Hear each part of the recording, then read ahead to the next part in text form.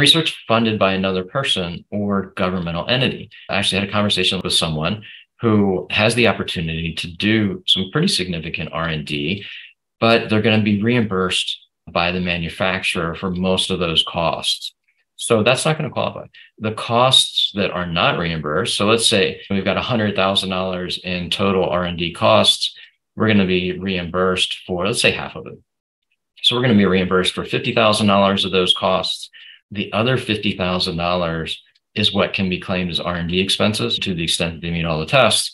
But the $50,000 that's being reimbursed, we have to back that out. We cannot claim those as R&D expenses because they're being funded by someone else if it's specifically related to that.